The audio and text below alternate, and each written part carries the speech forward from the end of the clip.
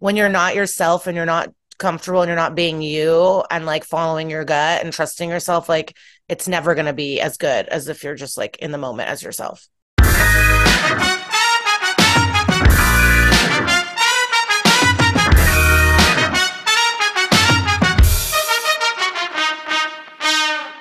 Welcome to the Funny in Failure podcast, a podcast that celebrates failure and shines the light on the emotional side of comedy, with yours truly, Michael Kahan.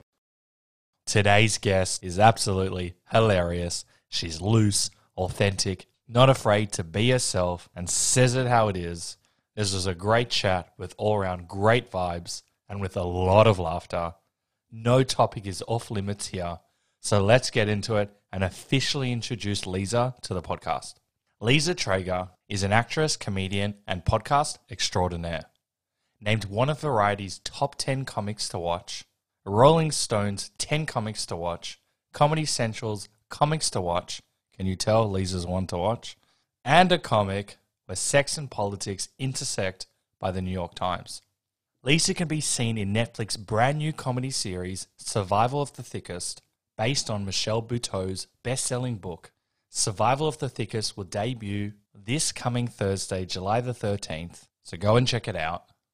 In film, Liza can next be seen appearing in Goodrich alongside Michael Keaton, Mila Kunis, Andie MacDowell, and Kevin Pollak.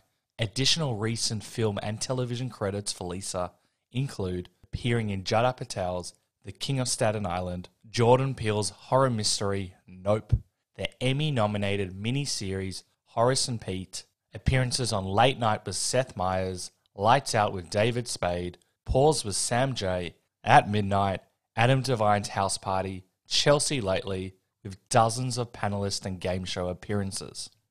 In stand-up, 2015 was a breakout year for Liza, hosting her own half-hour comedy special for Comedy Central. This special was also released as an album entitled Glitter Cheese through Comedy Central Records.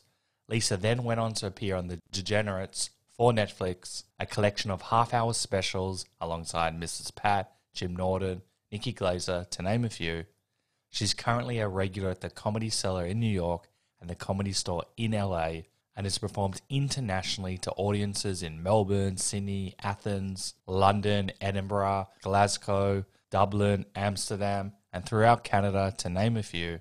Liza also hosts the successful podcast That's Messed Up, an SUV podcast, which averages over 500,000 monthly downloads.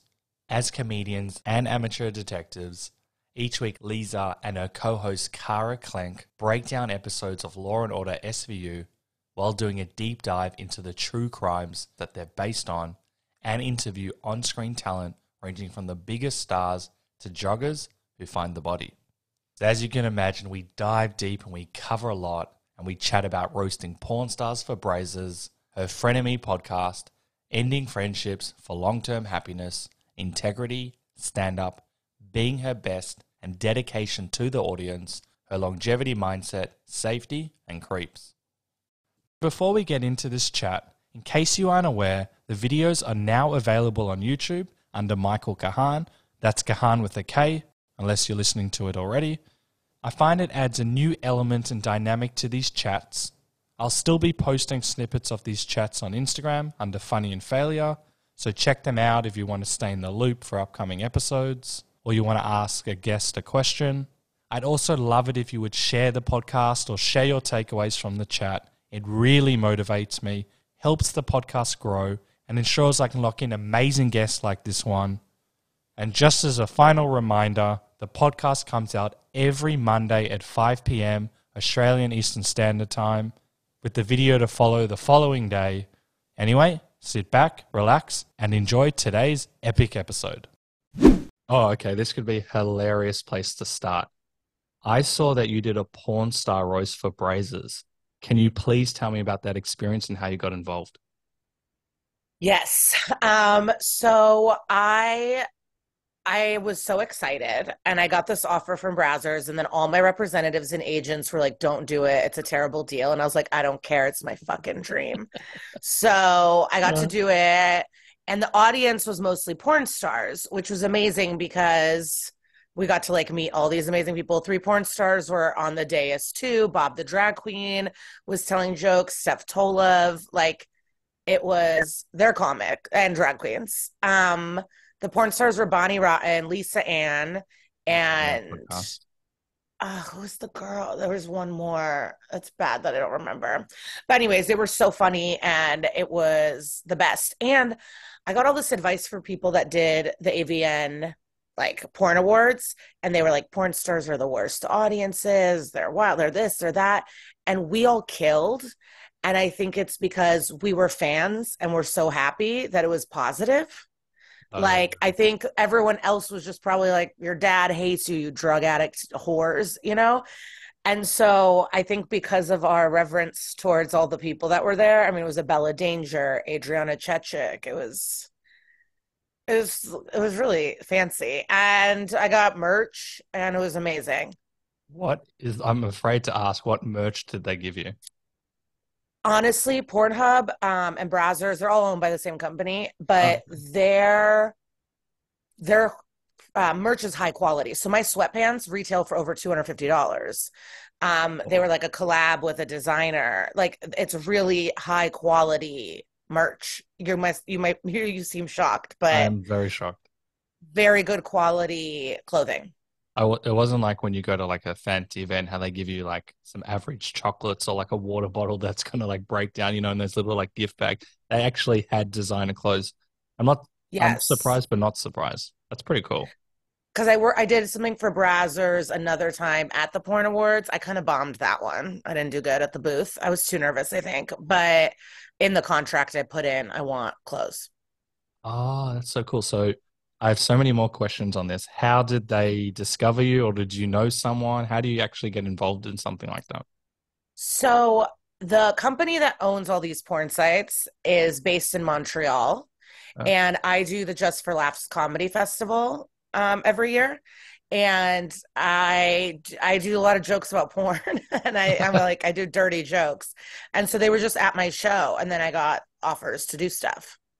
That is so interesting what your career, because you think the career can Yeah. go one way, then you do all of these different things, and you're very happy that you've done this. It's also great sport by a lot of the porn stars as well that they want to get roasted because that can be a lot. A lot of people can't handle the roast. Well, it's funny because there were a lot of rules. It was like we couldn't talk about like no pedophilia, no drugs. Like there were a lot of rules that kept it more positive, but I think it was funnier. Like sometimes you don't have to. I mean, for a roast, I get you want to be mean, but it ended up just being so positive. It sounds like a wedding how everyone just embraces each other afterwards and hugs and it's just like we're best friends. I would never have thought that would happen. And why were your agents and managers and your teams like pleading with you to say no? This happens. I think it was like a bad deal. I think like the money might have not been bad, or they own it, or own the material. Like who knows? Oh, it Something in the wasn't contract that I wouldn't pay attention to. was it a content thing or a money thing? Money and maybe ownership, or like I bet there was something that annoyed them. I don't really know. I didn't care. I just said I want to do it. Fair enough.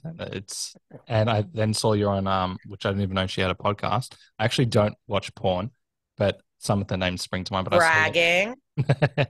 no, the reason is very long story short, I haven't spoken about this. It's just that I noticed, like, from a male perspective, that relationships would change after stop watching it. And it's almost, for a lot of guys, I'm not sure about girls, it has this like chemical element where you can kind of feel addicted. Not that I was addicted by any means whatsoever. And I've noticed great changes in my mental well-being, but that's not a go at porn. That's just for me. And I haven't watched in years, but I can appreciate doing a roast. I think that's really cool.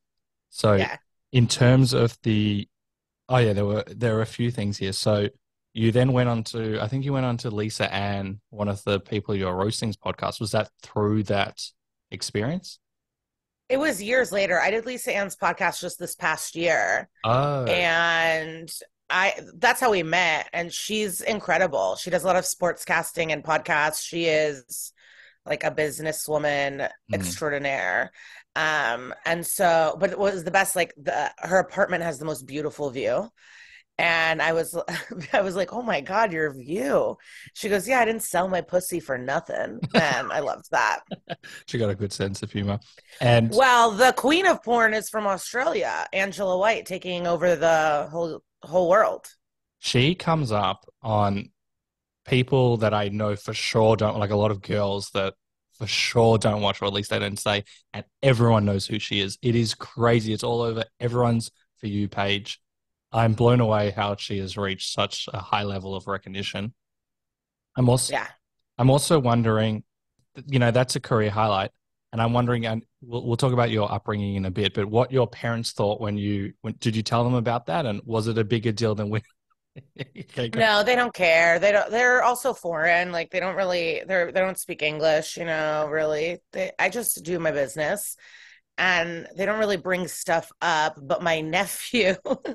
So the Instagram post promoting the Brazzers roast is like there's graphics and it's my face, and then there's just like a bunch of like dildo dicks around, like a semicircle Oh of yeah. like art, but they're not that obvious. But I was like taught the caption said this is my dream or something like that.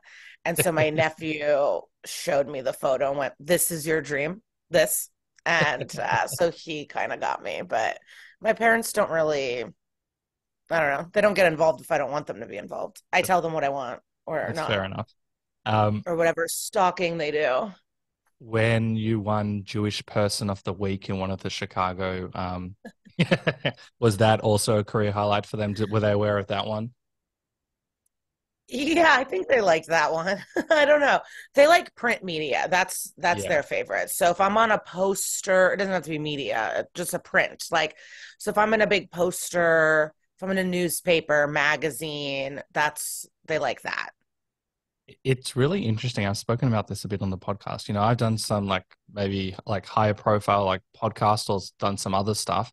Parents don't really care. I've got a great relationship with them. But then when they see me in like a newsprint article, which will not have that many eyeballs, like, oh my God, my son is doing so well. He was in the newspaper and like this little blog or something. It's funny how the parents like have no perspective, and they shouldn't, but they see the world so completely differently to us. And you've been on huge podcasts, you've been on TV, you've done it all, but it's the print that probably stuck with them potentially the Yeah, most. for sure, print. Or like I met Demi Moore. It wasn't even a job, but but being around people that they know, that means something, Yeah.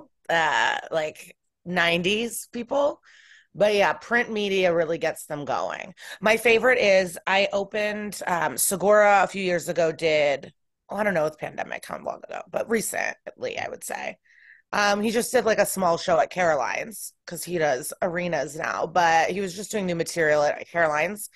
And I was opening for him, and Hannibal was in town. So Hannibal jumped on. And both Hannibal and Segura taught me a lot when I was a young comic. And so I wanted to take a photo with the two of them. So I took a photo with me in the middle and I sent it to my parents. And my dad cut both of them out, blew up my face, and got that printed and put that in a frame. Oh, that's so funny. Have you ever bumped into those two guys and shown them what your dad did? I'm sure they'd appreciate it. I just told them, but I was like, no, the whole point is I was with those people. And he's like, I don't know who they like, I don't care. And That so you have a really interesting story, and I'd love for you to tell us a little bit about it. I know that you left Ukraine, or it was the former Soviet Union, for religious asylum, and it's crazy yeah. that coming from that background now that you're doing comedy and you've been doing it for a few years and you've been doing a few other things as well. Did you ever think that when you'd move that you'd be doing stand-up comedy? Well, I was really young, so it's not really, I was 3 years old, so I don't have intense memories, but I think it's cool. I think it's wild, like what would have been possible. What it wouldn't have been possible if we stayed Yeah. and we left before the collapse. Like who knows? And then now it's like so bad. So yeah, I don't think I'd be able to do anything of the sort, anything close. I think I would have been getting in a lot of trouble, or maybe I would have persevered and been like a famous person over there. Who knows? It's Maybe I really could have taken the whole place by storm. But it's also like living my mom's dreams because she loves movies and like loves everything. And oh, so I get sentimental at times. Like it's cool. I get to do stuff. It's really interesting because when people, my parents immigrated from South Africa to Australia, and just hearing every story in the works, that when people immigrate, they typically want their child to, do something that's a more stable career. Whereas Mm. like doing the arts, so I do screenwriting, podcast, you're doing acting, podcast, writing, stand-up comedy. It's generally seen as an absolute no-no because it's not stable and it's something that perhaps the parents above us didn't understand. So I'm wondering, was there a bit of pushback when you said that you wanted to do this?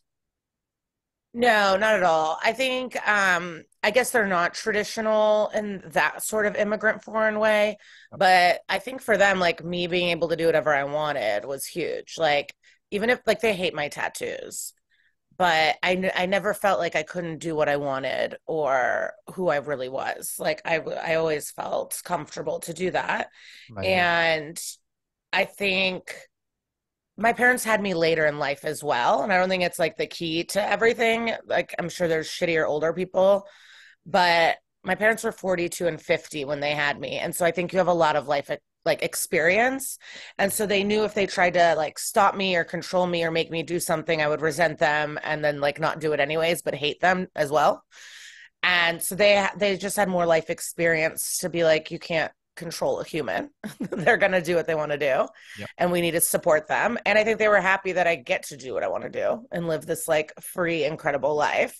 I think I know for a fact it makes them worried that I can't save money, that I spend insane, that like, yeah, I think deep down they're probably talking shit about me or like I'm sure they're like, oh, I know for a fact they would love for me to have a spouse and a home and like more stability in that way. Yeah. But not, and then really early on in my comedy life, my mom said every year there's progress. So how could we be mad? Oh, So that was cool. so they could And see it. it yeah, and it didn't hurt that I was like a maniac before I found comedy. So it was actually like calmed me down. I was just Oh, like it's partying done. and going nuts. And then when I found comedy, like I was just doing comedy every night. So that's Is it better. agreed? Is it that you found your thing and it kind of like calmed you down? Because I know that you It's can dive exactly that. you can dive in deep as much as you want, but I think it's really empowering. And I think that you were arrested and you dropped out of college and stuff was going on, and then you're doing stand up. You found Oh, therapy. I graduated. Oh, okay. I was wrong. I don't know I where I read. graduated. No, but I went to three different schools. So I Oh, did maybe. drop out of Iowa State, went to a Okay. different one, graduated from another one in sociology.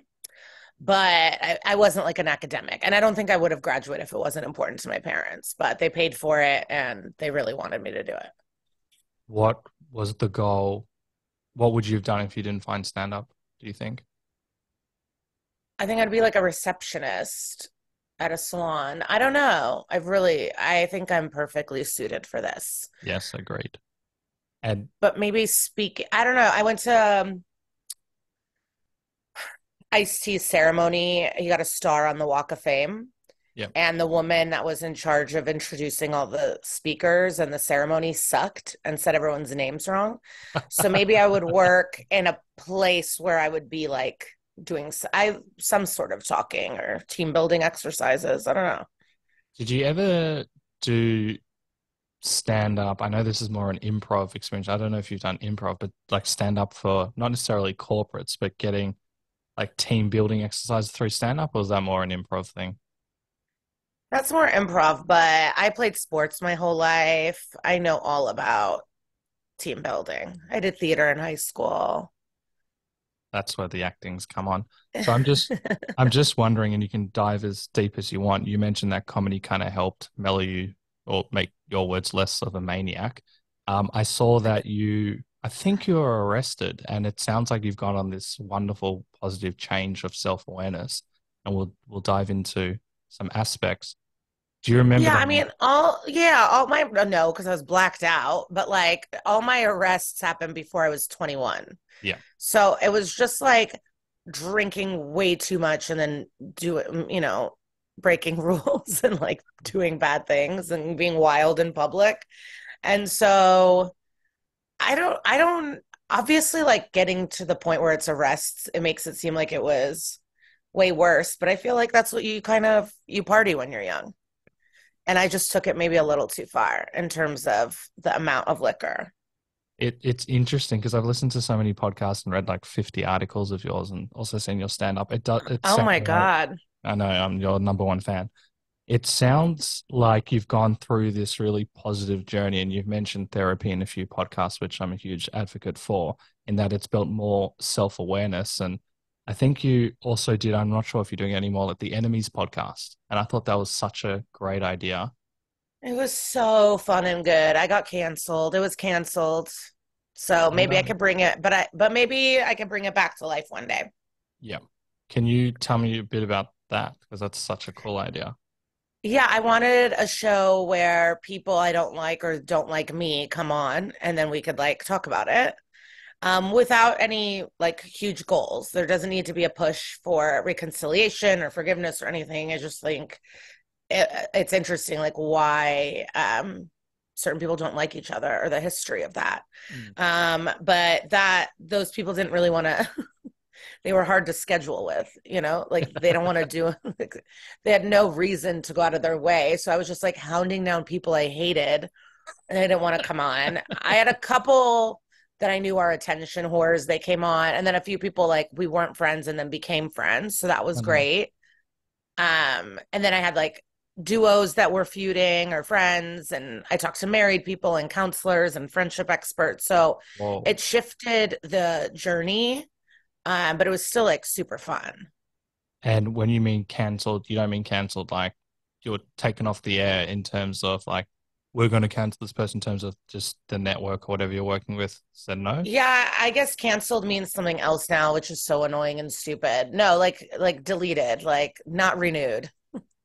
It is such a good idea. But I would imagine, as you said, it's so hard to schedule people, and some people wouldn't want to be on air. And there's just so many. To me, it's amazing. It's also, that's why I brought up the story before and also therapy, because you would have to be self-aware enough and want to actually like learn from potentially any wrongdoing that you've done.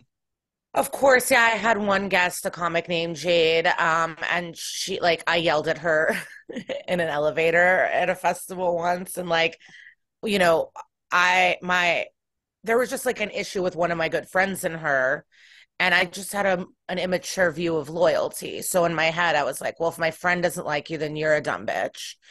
And so I held on to this thing for no reason. And then she had stuff. So yeah, but we were so past that. So it was like nice to talk about. But we both acknowledged moments and why she did the thing to my friend. Like we all just discuss stuff because you're gonna do fucked up shit, but then you can hopefully look back and go, oh, I was just feeling this emotion at that time, or I wasn't able to settle with that, or whatever it is.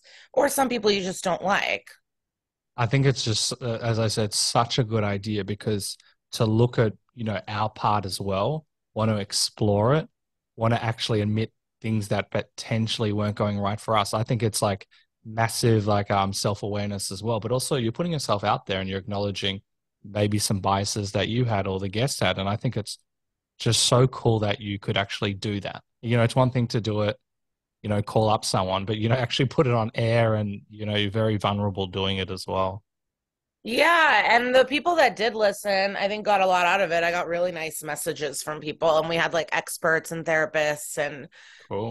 different sort. We had an etiquette expert. Emily Post's like great granddaughter came on, Oh, and interesting. Emily Post does like these etiquette books, very famous. I don't know if it's just mostly American, but um, so it was a variety of really fun stuff and all about interpersonal relationships and interactions and. Yep. Because I would imagine listening to it, when you see two people like beefing over something, we would also see ourselves in the relationships because we all don't like someone for Yeah. some reason. We all have these relationships, and just to be able to see that, yeah, is it still like, can people still see it? I fucking hope so. That would be wild if they took it off the internet fully. But I really hope it's still there. But maybe it costs money to have it on. Who knows? Enemies with Liza Treyger. Let's see.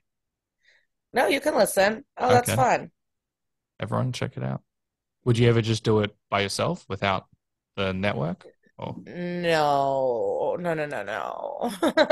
I don't want to edit. I don't want to pull up. I don't want to do technology. Stand up is very solitary and like you do stand up, but everything else, I'm all about camaraderie, teamwork, partnership. Like I like working with people that are good at things I'm not good at, and then vice versa. Like I like group projects. that is very rare, especially in stand up. I know you've got like a tribe of people that you really like in the stand up world, but stand up, I always talk about stand up versus improv, and I know you don't do improv, but stand up to me, or especially people starting out, can be very much an individual sport where it's all about me and you don't have to deal with anyone. I think stand up is, but I think everything else, I don't like, I like to work with a partner on like projects and other stuff. Oh, interesting. So, in terms of, we've had a lot of people talk about the stand-up aspect where because you're getting up alone, that can feel a bit isolating. But people have spoken about, they might have like a duo to write, whether it's a screenplay or help with their jokes or just to give advice. But starting out, a lot of people have felt, and this is a stereotype, so it's not applicable to everyone, but there was a lot of jealousy or people would be upset if someone's done well, and a lot of these other things that you don't necessarily see because people all want to rise to the top. So there could be all of these conflicts. Have you had experiences like that, or you've always had your people? And Yeah, no, it's like a gross, I mean, it's human nature, whatever. But yeah, people are psychopaths and like wanting to be successful is, yeah. I've dealt with it a lot. I've had friendships end because I did not want to be friends with people who are not happy for other people. I've had long lasting decade plus relationships end because of people not able to be happy, and not even career stuff. Like this person was just like not able to be happy for others wow, and not willing to work on it in any way. Because it was years and it's yeah, done so for me. Because of the podcast, I talked to a female friendship expert, Danielle Beyer Jackson. I'm obsessed with her. She's so smart. And that's like some of the cores of friendship is being able to, like, if you have good news, you should be able to call your friend. agreed. And if you can't do that, that's not your friend. Um, that's not because you're allowed to also be like, oh my God, I'm so happy. Or like, like pregnancy stuff. If you're trying to get pregnant and someone is pregnant, like that can make you go nuts. But if you're able to then be like, I am so happy for you, but this is really hard for me. I need a moment. That's fine too. You can communicate those types of things, but truly not good. And the other thing about friendships, like you should be able to be your full self around somebody. And yeah, I had a lot of friendships kind of end because of, and what's wild is it's not like I have more than this person. That's what's like the best. That's what you learn. Because I have such rich, successful, talented friends, and they are looking at other people, comparing themselves, still mad that other people have things, even though they are crushing it. So this person on paper has more jobs than me, has more money than me, owns proper, and still like was unable to be kind. I It's wouldn't call them with good news ever. it's really interesting. This is something that I've battled with as well, and I have been on the other end. So I'll give an example, and it changed my mindset. One of my friends had really good news, and I came from an insecurity. And I also want to applaud you for saying that, we can have the negative thoughts, but rising above them, saying, you know what, I'm still going through this, but I'm really proud of you. That's important because those negative thoughts are going to be there. We can work on it and thrive with them, but still being able to be there for a friend is important. But I'll give this example because it's really changed my perspective. One of my friends had really good news, and I thought I was being supportive. And he said, you know what, you weren't that supportive. And he called me out at it. And I was like, oh my God, I had no idea. I'm so sorry. And I looked at it. I looked into it and saw that there was jealousy, which I never realized. And the friend brought it up and it made me realize, why would I have that emotion? And I dived quite deep into it. And now my philosophy is, and it's not to overcompensate, I genuinely believe this, that if my friend or any friend has good news, that is good news for me, because if they're happy, it radiates happiness. And it's so important in our friendships that if someone's doing well, to really cherish it, because I kind of view it as a flame. if someone's happy and they're doing well, it spreads in some way. I might not get the movie if my friend gets the movie, but I'm just so happy that he or she's got it. Yeah. It's about being on the yacht. Like, who cares whose yacht it is? I just like, I want everyone, like, you don't want all your friends to be poor and only you're killing it. Like, Yeah. you want everyone to kill it. Exactly. I've just never, my mom said, even since I was little, that's just never really been an issue for me. It's really easy for me to like celebrate others and support other people. I think it's really crucial. I actually 99% of the time prior to that experience, I thought I was, but it was something that I wanted. Not that he got anything that I didn't get. It was just more he was doing very well and I wasn't doing as well as I thought. Yeah. And it was such a game-changing conversation because, as you said, it's right. Who cares if you're on the yacht? And you want to be in an environment. I'm not saying, there's some people that are like, if your friends aren't rich and they aren't doing what you want to do, cut them out. No, I think that's ridiculous. But yeah, when it's like, a bus has 100 seats, Porsches have 2. You don't need friends, just a car. Yeah, I'm not hustle culture. No, we're very much on the same page, but I think it's such a beautiful mindset because something happens at some level that when your environment is doing well, you feel good. Even if you don't have the money, the cars, the house, it's nice to be around, even just at that simple level. Well, that's why it was so hard because this person had the things. It's just like yeah, it sucked. But I mean, now, because I made it seem like I'm always like, I definitely struggle at times, but it's mostly Instagram related. Go on. I think Instagram fucks me out. Oh, well, it's just like when people are like selling out, I'm selling out. I was sold out and it's like, that's just always been my struggle. Like selling tickets is my nightmare. Yeah. And it's getting better and better. I've been doing this since 2009. And people that I look up to, when I've opened for them, it was also not huge crowds, but I have had trouble this year because I was like, fuck, all my peers are selling out or theaters. And then all these younger people, but then I go and perform and I'm like, this is the best. Like, so many people are here. I'm having the time of my life. And so it's like not even real life. Like I'm more influenced by like Instagram flyers than the reality of my life, which is like fantastic. You know what I mean? Yeah. You're focusing on when you're in the actual moment, you're focusing on what you have and what you don't have. Whereas Instagram, actors talk about it all the time. I've had so many well accomplished actors. And they'll be the star of a show, and then they're not doing that show.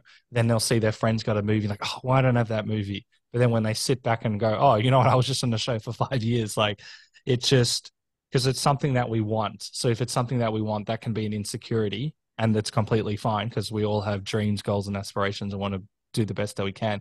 Then when we see it 1,000 times on Instagram, and it's a reminder to ourselves. But as you said, it's not real. It's a small minority of people that are selling out the theaters, and maybe they're not even selling out the theaters. Maybe they've just they've just booked the show. But I really like your mindset of when you're actually in the moment, you're like, you get to do stand-up comedy and perform to still a lot of people. Yeah, and it's really fun, and it's what I wanted. It's kind of the thing of like, think about what you wanted 10 years ago. Ooh. And then it's like, you're doing it.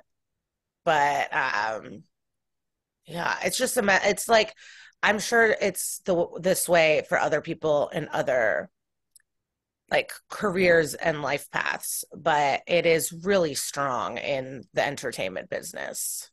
Yes, because you don't have full control, and it could be fleeting. It could be for, it is really preys upon, I guess, instability and insecurity.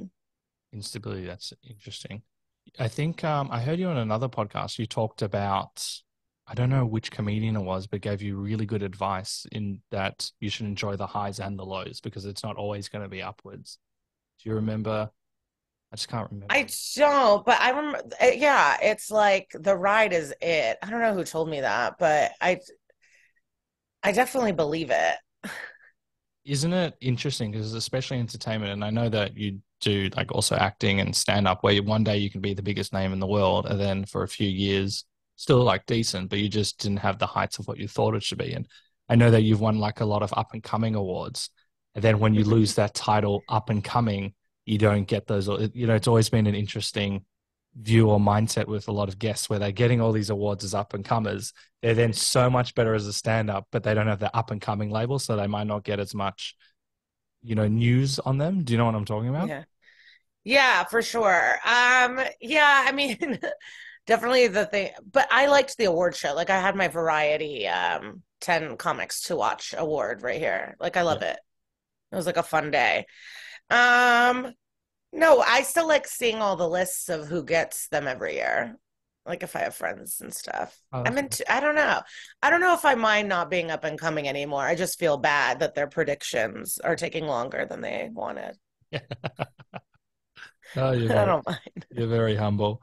And this also sprang to mind. I always find it so unique that when stand-ups get to the level that you're at, and to get to the level that one's at a high level, sorry, you need to have figured out your voice, or at least be on the path to figuring out your voice. And that would be a lot of trial and error. Do you feel that you've mastered your voice at this stage? Well, it can always change because you're growing, but I've Yep. always that's like honestly a compliment I've gotten since I started and with all my open mic friends and like people that I'm still friends with. I've always been able to be myself on stage. Like I, I don't know if it's like a cocky thing to say or not, but like I think I'm meant to do stand up. It's like what I am good at and I love doing it.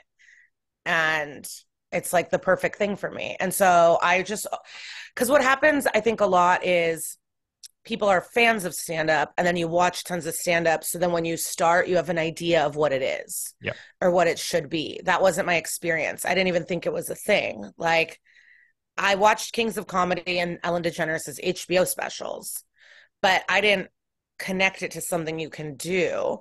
And so when I went to my first open mic with someone, it was to watch them. Like I didn't know. And then I was watching people and that's when I went up. And so I didn't have, and then I just started writing jokes and going up.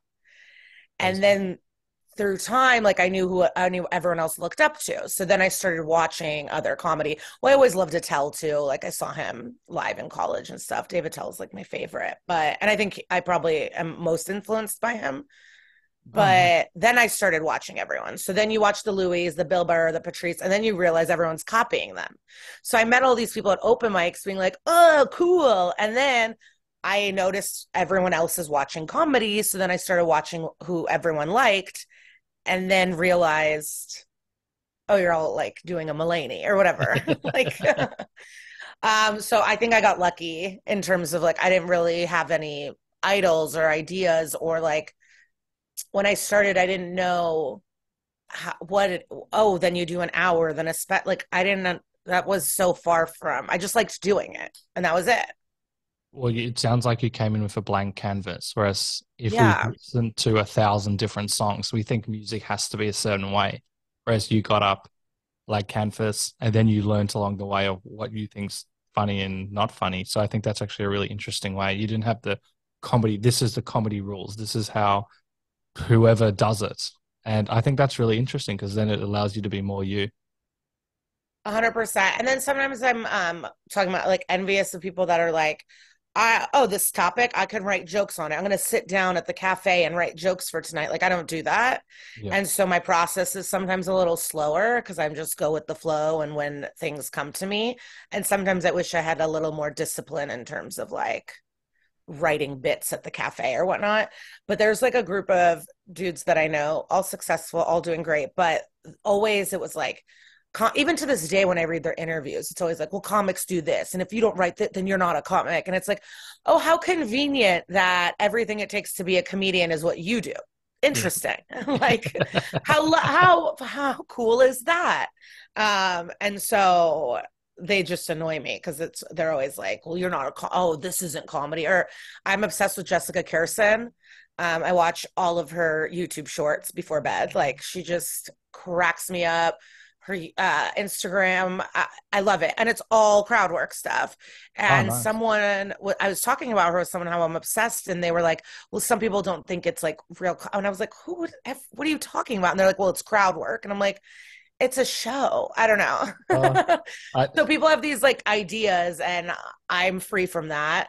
But also I'm very dedicated to the audience. Like I'm not oh, it's not about just working out jokes and my hour and what I have to do and being precious about my shit. Like, I learned this really early on, but like people are paying for babysitters. They're like paying for parking. They're paying the tickets, the 2 drink minimums. Like, you don't know, people drive state lines sometimes to come to shows. So Wow.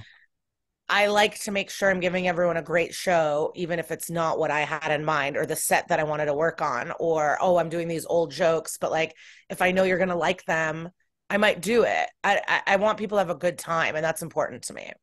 I think that's so awesome because when someone's been doing it as long as you and had a lot of, successes as well, we can let the ego spiral and just, not even think about the audience. But I think it's really important and really empowering when you hear someone like yourself talk about that as well. Just even think about Yeah. a babysitter as well. That's really awesome.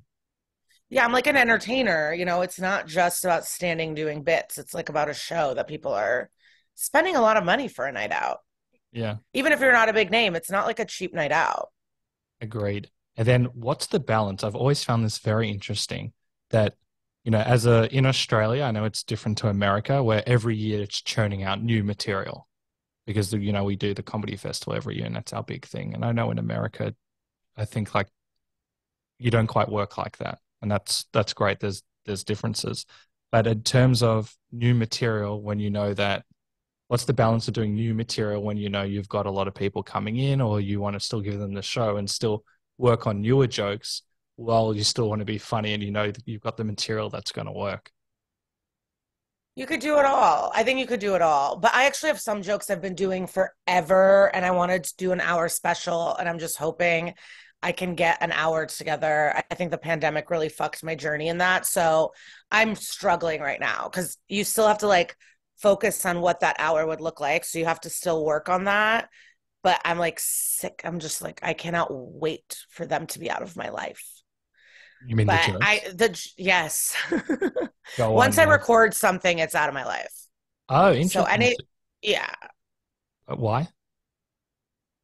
it's like the project's done. I'm done. Except there's a couple one-liners that I still like will throw in that make me happy. Like I like some of my old jokes. So like sometimes I'll just do it because it makes me happy. Like I like my jokes. So that's a thing. But no, once it's like in its final form, and Instagram and TikTok actually really fucked with that because now everyone has to put clips, and I'm hiring someone to do clips, and it's all about clips. And that is annoying to me because they're still like, I don't know, because people see them, but you still want to do them. And that balance has been hard to figure Oh, out. because there are some comedians, especially maybe the lesser known ones, where you see an amazing clip or you see like 3 amazing clips and it's like 10 minutes each or 5 minutes each, it doesn't matter. And then you actually see the show, and if it's under an hour, you've already seen like a quarter or a half of their material, and there's that balance of, oh, I've already seen that. Is that what you're talking about? Well, yeah. And what's tough is like the stuff that's going on Instagram is still stuff that I'm like actively working on and would be in this hour show that I want to like record. I want a fucking Netflix special. Yeah. And so it is hard. And I hire a dude. So I don't tell him what to do. So like today he posted a joke that's like been my closer. And I'm like, what are you doing? I'm so annoyed. Stick to the crowd work, but it's real. I hate the clips. I hate this part of what's going on. But then I did a show where I was like, I'm not going to do any of this stuff. I'm going to try to do new stuff, crowd work, let's build. And then after the show, these girls were like, oh my God, you didn't do the jokes we wanted to hear. I Oh, wanted to hear those jokes from your Instagram. And I was like, fuck. And then just in Denver, someone's like, wow, I guess you did a lot of the old jokes. And it's like, you that's can't, everyone has these like little opinions. So you have to think of the greater good. And I've sounds been like a so mind focused fuck. on new and trying to not to do the old, but I still want to record that hour. And but then someone told me like, I like your jokes, just your jokes. And then the past few weekends I've gone on the road, I just like have been doing my full hour and it feels great. And I'm like, oh yeah, I have great jokes. Let's do this. That's But awesome. it's time to retire a lot of them. I bet some people are talking shit at times of like, wow, that's an old bit.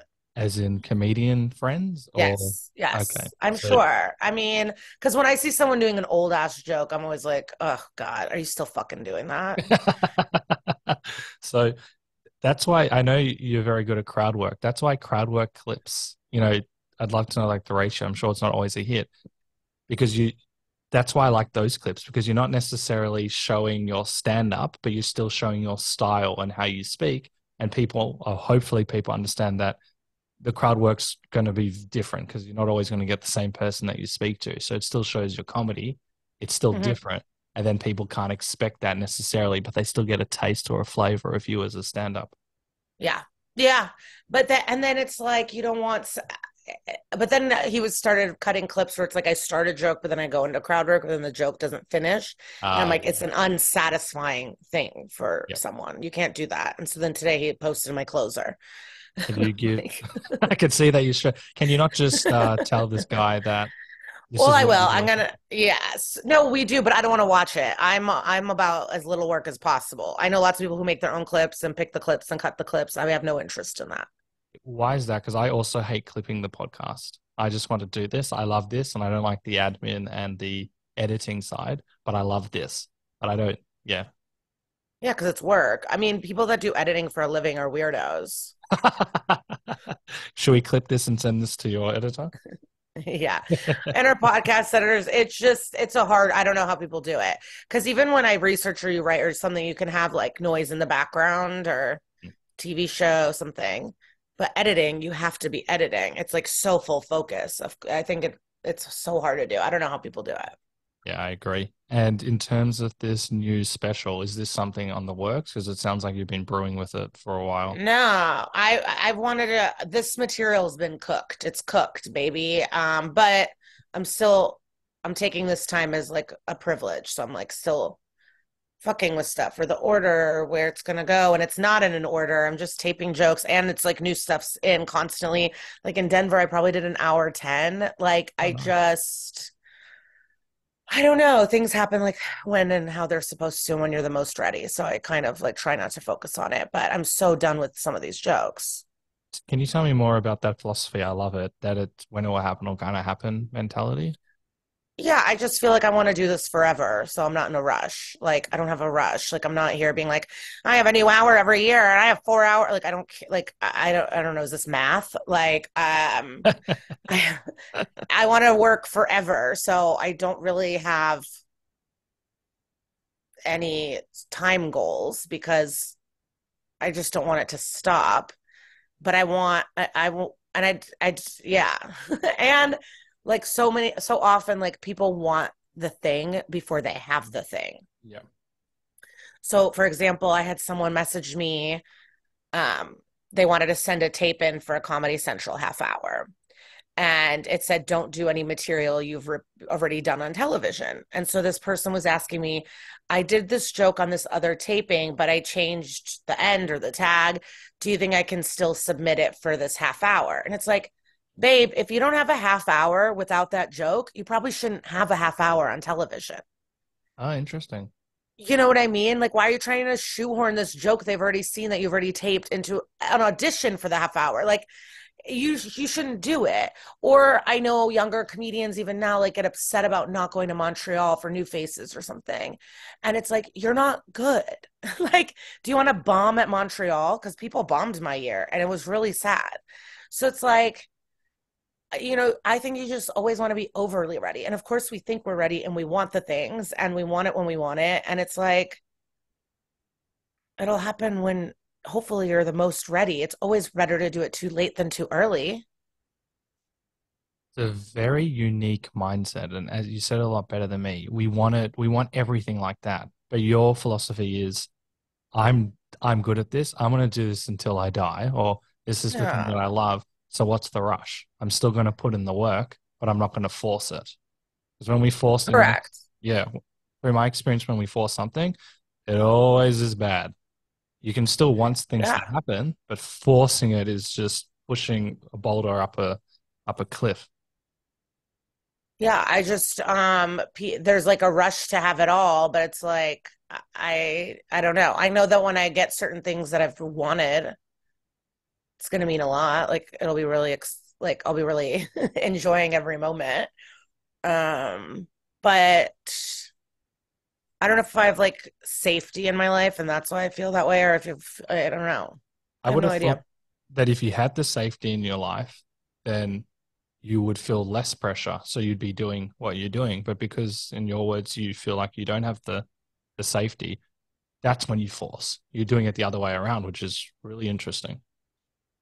Yeah, I definitely want to retire some bits, but like I just think about John Hamm, Bryan Cranston, like not comedy, but they were both on Watch What Happens Live. That's why I'm Bravo. That's why I'm like they're in my brain.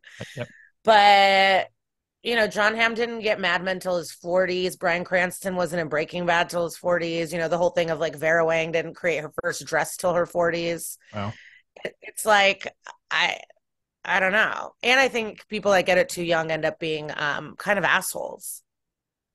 Yeah, it's really interesting. The theme of this podcast is failure as well. And there's every single person has a unique story, but this springs to mind. I don't know if you watch Whose Line Is It Anyway, but Colin Mockery got it.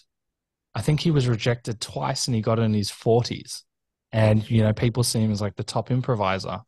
We've had so many examples. I think like Wendy McClendon Covey, who's obsessed. Yeah, I love her. I think she only started in like her 30s or 40s, like late 30s. Someone will correct me. And it's such a unique thing where we think that, you become super famous at 18 or your early 20s, but, you're all about longevity and that, you might be able to get quick, short success, but is that going to actually fill you up for the long term? And it's a rare, you're talking about the Instagram kind of like culture. It doesn't really talk about the longevity, and that's what you're all about, which I think is so important, regardless if it's comedy. Is just such a good thing to think about in life. Yeah, and it's stupid, and I don't recommend this to anyone, but I care about having respect for my peers. Like that matters to me. And dumb.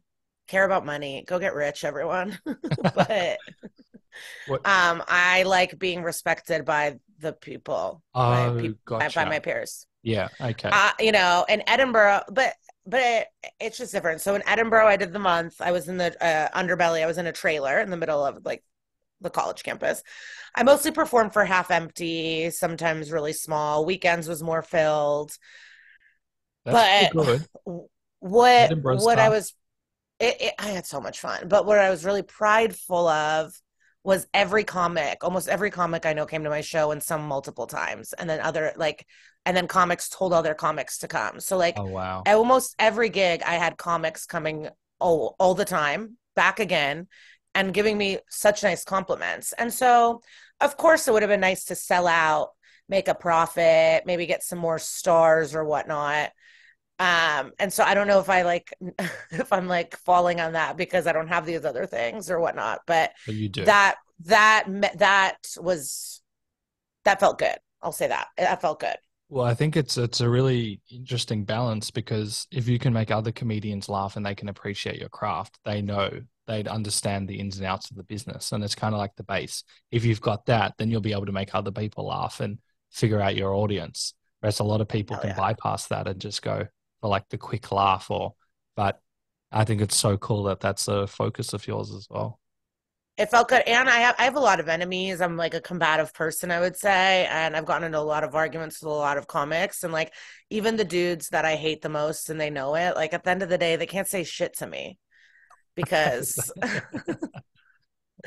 they know what's up. Like I've recently had an interact, like a tiff, whatever. We squashed our beef. We had a beef, but even when we weren't speaking, my friend was in the back of the room and she's like, he was watching your whole set. And I was like, yeah, of course. Like, I mean, so it feels good, but, so it makes me feel proud. That's awesome. And in terms of, I like that you can squash the beef, because it's, a lot of people can have, that's why I love your podcast anyway. We've spoken about, I think it's so cool. I was young too. It's like I started at 21 years old, like before therapy and all that. You don't know how to regulate emotions all the time. Or my mom has this too, like she's always fighting at work. I remember as a kid, but like this like sense and need for justice in whatever way. And I don't know how to mind my own business. And I feel like I have to be involved with everyone, call everyone out. If I'm fake, that to me, like being fake or phony was the worst thing I could imagine. And so I'm definitely a different person. It would be wild if at 35 I was acting how I was at 25. Yeah. But yeah, I would fight with people. I would try to make big points. And it's something I care about, but now I just wrote a joke kind of about it instead. But I don't want to confront every creep and every abuse. Like I don't have to say something to everybody, but I spent a lot of years getting into messes that really had nothing to do with me. And I should have been maybe focusing more on just craft or business or something. But Interesting. I was like arguing a lot. And how have you found that your mental well-being is now since not getting into all of those conflicts? Mental well-being is still rough. Like, I don't know. My place is a mess.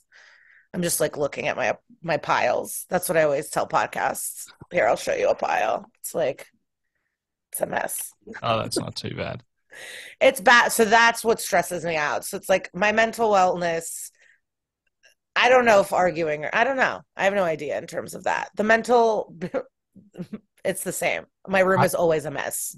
The room is one thing, but I would feel that, you've obviously evolved and grown, not just from comedy, but as a person since you're in your early 20s, and even feeling the need not to, argue and, start conflict just would show that you're more, I'm not sure what the word is, but not more comfortable in yourself, because it sounds like you've always been more comfortable in yourself, but you don't feel the need to, that's their own problem. I just can't, and nobody cares. At the end of the day, the amount of creeps that are running around abusing, like not to go here, but like no one cares. Like no one cares if someone's a misogynist. No one cares if someone starts fights with women and is abusing. Like they don't care. As in the guy doesn't care, people care. No, industry, no one cares. Clubs don't care, networks don't, nobody cares. That's very interesting. I thought it was getting better. No one cares. There's one guy that I have taught. I will bring it up any moment and be like, he's a piece of shit. No one cares. These guys don't care. They don't care. So a part of me eventually was just like, I'm going to stop. I don't want to care either. Like I'm done. I'm tired. So in terms of when you deal with that person, do you have they know not to talk to me? Well, this is like my favorite because my friend actually one time choked this comic out against a wall. Like at a bar, like bottles knocked around, like he truly like he might have pissed himself even.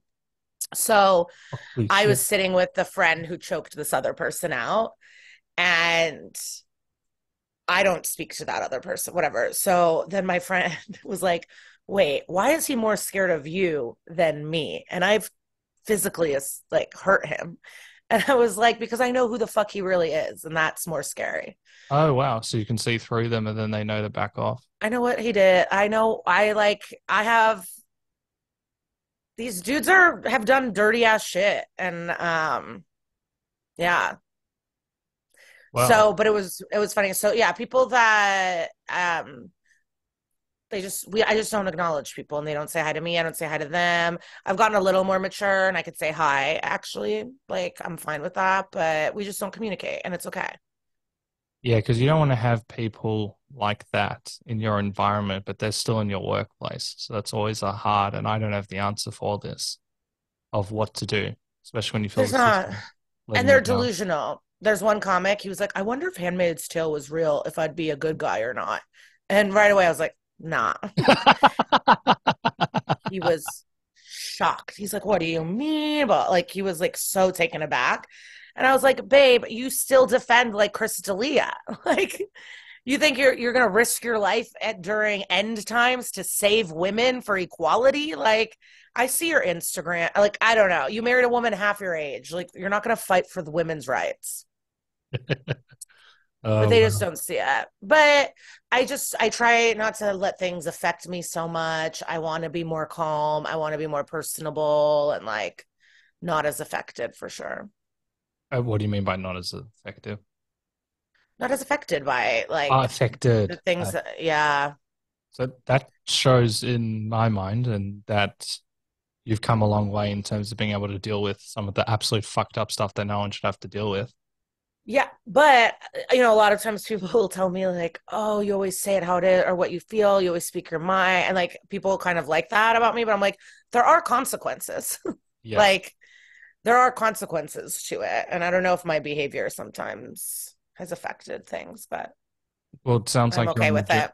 well, it sounds like you're on the journey to figuring out what works for you while also Yeah. setting strong boundaries so that you don't have to deal with some of those But people. So, pe but people also bring shit up to me. It's like what my material angers dudes, like it's a oh, thing. really? I've seen a lot of your stand-up. I I have like one joke about like men not making women come. And it was like in my degenerate special, and it's just like a 10-minute bit. And my goal was to do something like Patrice did in his Elephant in the Room special, where it's like you trap your audience into saying something that they don't want to say with the questions you ask, and then you spin it Yeah. to like prove a point. And so that was my goal. I wanted to do what Patrice did, but two men and instead of the woman joke, or it's like if do you know the joke I'm talking about? No. He asks like ladies, if you didn't have like a pussy, what would you or like what do you have to offer men? And all the women were like, mouth, butt, and he's like, so you keep saying you're more than sex, but I asked what you can offer a man, and all you yelled were other holes. And it was just like it's this incredible moment, and that's like the best comedy is just like when you don't agree, you hate it, but like you just laugh because it's so good and smart and funny. Okay. Yeah. But and so that was my goal with men. So like I would ask the audience like when a male friend tells you they fucked someone new, what do you ask them? And the men say all the questions, then I say, well, do you ever ask if he came? And then people laugh, and then the whole point is just like the fact that them coming is such a given. They don't even have to ask, but like then women have to like the first question we ask if someone fucked someone is, did you come? And then I haven't done this joke in years, so I don't know how it devolves, but it is really funny. And I can see I've it. gotten messages from people saying that they make dates watch it, and if their dates don't laugh or they get mad, they don't fuck their dates. um I've also gone back to cities, or like people message me that they ended up breaking up with their boyfriends after coming to see my comedy because their boyfriends were getting so mad at my material. Even though it's just a joke, why it's just a Yeah, joke, I why can't you agree. guys take it? I thought censorship sucks. But women tell me all the time they like have to break up, or it causes really big problems in their house because they come to see my shows. Well, okay. I never understood why, even if you wrote a horrific joke, which obviously that's funny, why people go and attack you. Like it's a joke. It blows my mind. I'm sure you had to deal with that a lot. But it's Well, no, just if you watch the special, all the women are laughing and the men, all their arms are crossed in front and they're like pissed. is it But I know insecurity? it's Hit a nerve. funny. Well, I don't know, because the whole point is like I feel like a lot of men are like, oh, people are too sensitive these days. Like we should be able to say whatever we want. But when it's about them, it's like they can't actually handle it. And I think who actually can handle it are minorities and women and stuff because they're used to being the butt of the joke. And so when you're actually talking about sensitivity, it's like these dudes who can't handle any of it. It's interesting. I would imagine with that particular joke, and I'm not in the ins and outs of like joke making, but that would hit a deep nerve. And so even if it hit a nerve to then react, like, come on, people need to do better than that. Because if a joke has hit you that hard and you're that upset by it, it means we need to do work on ourselves typically. And so that's where I go. So yeah, I know not Yeah, no, everyone's you're like that. right. And I wish I remembered my punchline and how the joke went. I truly do not remember, but it's this like long 10-minute joke about cum and like men not making women come or not caring about it. And it's Uh, like my final bit. And it meant a lot to me for the years I did it. And I loved the audience interaction. I love what I got from it. Like, because I love that it's audience interaction and crowd work, but leads to this big joke. It was just so fun. So my variety top 10 at JFL, I get this award. I felt so cool. I was doing all these shows and I do the variety show. And this guy comes up to me at this party and I'm meeting some cool, and he just starts like, well, my wife wants to use a vibrate, and starts like arguing with me. And I fight, I go, okay, this wasn't about you, it's not a joke, but also if we're gonna go there, then I went in and he's like, how dare you talk about my wife? Starts flipping out. It's this like weird thing. And I'm just like, this is a work event. This is an industry party. He is like one of the top comedy producers in the world. Like if you go on his IMDb, he has made like all of the most popular comedy shows in the past decade. And it was like, fuck off. I had to audition for him once after that fight. Wow. Did you? But I was just a comic. Like, did you do that to other people? Like, I don't it's frustrating. So a lot of times, like a lot of the like things I get into are people or like one time this really beloved comedian, and I love him, whatever. We're sitting in a green room. He's like, all you feminists, you say you care about women, but then, what about all the Instagram models and cool models and this and that? And I go, I pay for porn. I love models. I buy them. Like, what are you talking about? And he was like, oh, well, I don't mean, and I'm like, yeah, like, it's a Saturday night at a comedy festival. We're in a green room all drinking and smoking. Like, why do you find the need to try to start a feminist argument with me? Also, whenever anyone starts a conversation with all you, yeah, it's not going to be, oh my God. And with the producer and of the guys, if someone goes up to you out of their way, I'll chat it to you in the chat so you know who it is. So okay, you can look it up later. You might not know his by name, but if you IMDb'd him, you'd be like, oh my God. To me, what you've done is you've hit, I don't know who that is. I will look up now. But no, I'll give you, you keep talking. I'm going to look up the IMDb and I'll post it in the chat too. So you can see everything this person has made and what production company they own. And you're going to be like, oh. with that stuff, going back to what I said, it's just you've hit, and I think it's important. This is for me. If I have an adverse, I'm going to have a look. I'm just going to pause. Just make noises every show that you see. It's done a lot. Oh, wow. To me, and it's like you're like a leader in comedic television. You can't take and that joke made you that mad that you found me at a party on like this big moment in my life at this like festival that means a lot to me. It was just like, but I didn't know who he was, and I also don't like, that's another thing, like I don't like the idea of like you would treat someone different if they were him or not. Like I try to treat everyone the same. Yeah, I think for me, when I hear something that I don't like and I react and I have a reaction where I cross my arms, it means there's something within me that I need to work on, and I think that's a really powerful indicator. Unfortunately, there are people that go the other way and say, no, you have to fix it, which makes no sense. We all have to work on ourselves. Even if the joke is terrible, it's about ourselves. So people need to just relax and chill. Before we go... we're going to go. I talked too much. No, sorry about that. I really just went on and on. No. I really wanted to do this. I just want to tie up 2 points if we have the time. Of course. When we were talking about finding your voice, I found this a really interesting lesson that you've learned amongst the many, that I think hopefully you remember this. You had a manager or someone was going to be on to watch you, and you had this set that you really wanted to do, but you thought you would please the manager and do a different set, and you went against what you thought, and the set didn't go to plan. Do you remember that story? I do, yeah. I'd love to know what your kind of takeaways were from that, because I think it's really awesome.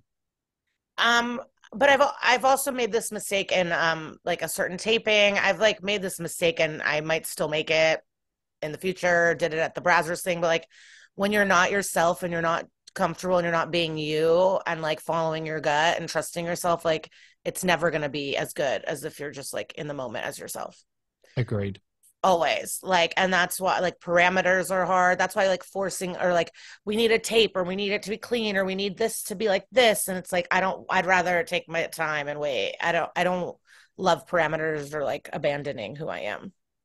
You know, it's rare because, you know, a lot of the time we feel we need to please other people because we think that's what's going to work out. But when we go against ourselves, it doesn't normally work out, or at least in my experience.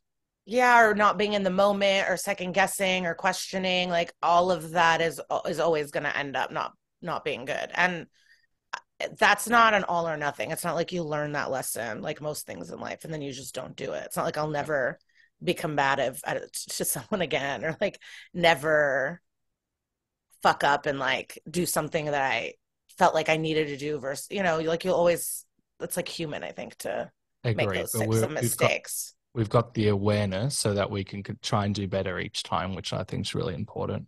And Yeah. another thing which was tied around worth, and it's on the similar train to this, in that um, you booked one of your favorite clubs, and I think you were doing like 7 to 10 shows a week, but at this club you're only doing once a week, and you said that really impacted you. I'd love to know a bit more about that and what you learned from that experience. Yeah. So one of my favorite places to perform, I was like a darling there. I was like just going up all the time, always there. And then I got in trouble and we won't get into all of that, but they just said you're going to get less spots. So I went down to, like you said, one a week and I was devastated because I put my worth into that place and like all of my value is like connected to being there. And then, so of course it was like a big hit. And then you're like, what am I going to quit? No. So then it was like a nice lesson to like, I can perform anywhere. I could do whatever. Like a place doesn't define me or like have full control over my values. So then I became chill about it because that place too, it's like, or anywhere you want to be, like sending a veils used to be like stressful and you would wait and be like, I hope I get my spots or am I going to get this or that? And then as soon as you kind of take power away from the place, it's like, okay, if I get a spot, nice. If not, whatever. And then now I get, spots again is when I'm in town and it's fine. But like, I had to learn that if I'm there or not, it doesn't matter. Oh, that's awesome. Even though I love it and I like being there. And I would be sad not to be there, honestly, but like it doesn't actually affect who I am or like my value as a comedian or a person. Cool. So what we're going to do to wrap up the podcast is to do a very quick rapid fire segment. Well, So I have a question. yes.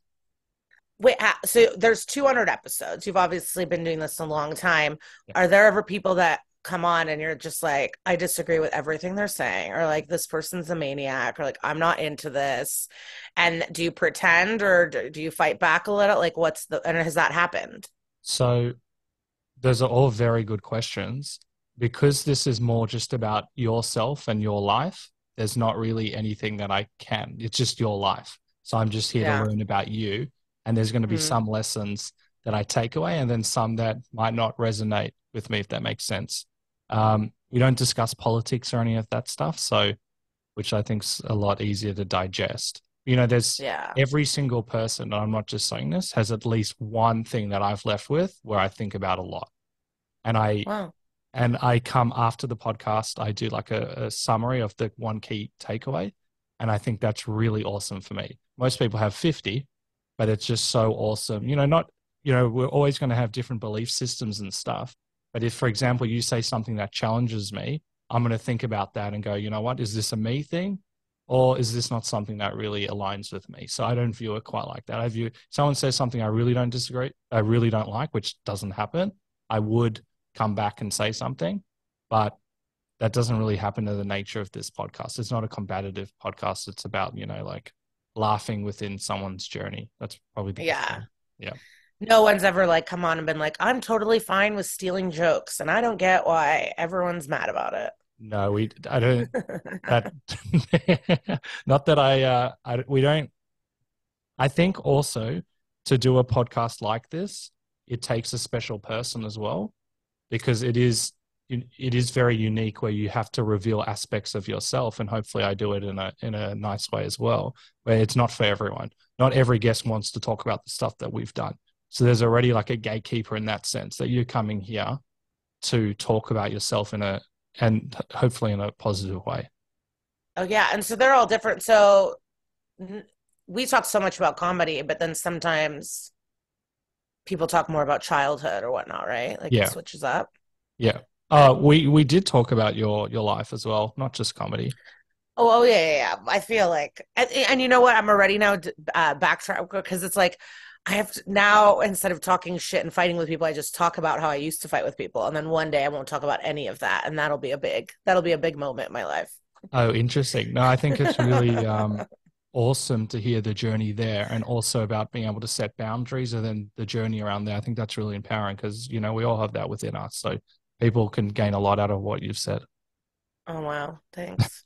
Okay, so let me just see because Now, one more question. Is your background really your home or is that a green screen Zoom background? I'm on holiday. So it is real. And I'm very Wow. lucky.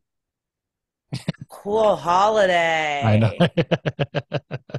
uh, you're very kind. So, I so love a game. I love rapid we, fire. we we'll do a 2 minute one. I'll just ask three. So, what's been your special ingredient to work all these years? Fun. Special ingredient? Yep. Yeah, I have a good time. And I think, yeah, good time, fun time. It's What are you fun. most What are you most proud of? Uh, what am I most proud of? I think being able to perform in like Chicago, New York, and LA, and living and kind of doing comedy at a high level in all three like giant cities across this country and like performing at the best clubs in those places. I think that's like what I'm most proud of. I'm not going to comment on them, but that's cool. Next big, Why no? no, because if I comment, I'll derail them. And Oh. I think that's a great answer. Next big dream. No, I mean, that's awesome. I'm not going to comment because if I go, that's awesome, then I'll just take away from the rapid fire element. I thought you were Next, about to shit on Chicago or something.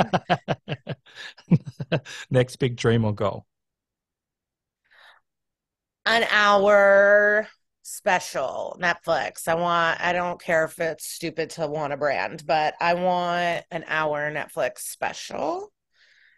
And I want to move back to New York Ah, why? and learn how to have a clean room. Why back to New York? I'm just happier there. And you're in LA at the moment? Yeah. Yeah. I have to get it together. And maybe like pit like write a finish a project, pitch, make a show, sell a movie. Like I want to aren't you write doing like that? make a thing.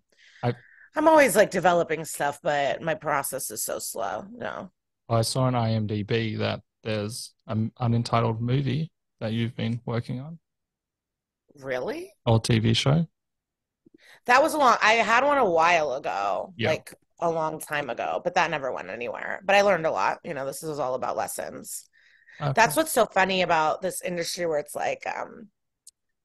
like sometimes people online will insult you and be like, "Oh, you've only been in one season of this." And it's like if people only knew how long the Yeah. journey takes to just be in a pilot, you know? Like I think but whatever. And Yeah, so Netflix hour, clean my room, live in New York, finish a written project and be in it and like book more acting stuff or have Survival of the Thickest, get a season two would be huge. so can you tell us about Survival of the Thickest? Yes, Queen Michelle Buteau, she's so funny, talented, dynamic, like such a good leader and like she's just awesome to work with. And the show is based on her book. And so she's working in the fashion industry. She catches her boyfriend cheating on her. Then she has to move out and she moves in with me. And I'm a little bit of a nut. But you know, she has her friends and she's like motivated to make it in her career and to find love. And it's just like about her life. And then we're all like fun supporting characters in it. It sounds and looks amazing, and I believe it's out Yeah. July the 13th, so I hope you get 10 seasons because I know how hard it is. Um, Hell yeah. Before we go, how can people follow you and keep up to date with you? I'm at Glitter Cheese on Instagram, and then I have a link tree, and so there are all my like stand-up dates or any information or links to whatever, or my Netflix half hour or specials. And then I have a podcast called That's Messed Up, an SVU podcast with my friend Kara, and that again, Instagram or wherever you podcast. All of those will be in the episode notes below so people can check them out. Thank you so much. You are hilarious. Thank you. And very empowering, and I'm very excited to see the next 10 seasons of Survival of the Thickest. Thank you. Bye. I love Liza's take on being yourself and linking it to success and longevity. Oftentimes we want to experience quick success and get instant results. Liza encourages us to take a step back and realize that you will increase your chance at success and more times than not happiness if you decide to be you. That is embracing the best sides of yourself and honoring that. She says, when you're not yourself and not comfortable and you're not being you and following your gut and trusting yourself, it's never going to be as good as if you're in the moment being yourself. So I'll leave you with this epic quote. Success is not about being better than someone else. It's about being better than you used to be. Wayne Dwyer. Thank you for listening to the Funny and Failure podcast, exploring the deeper side of comedy.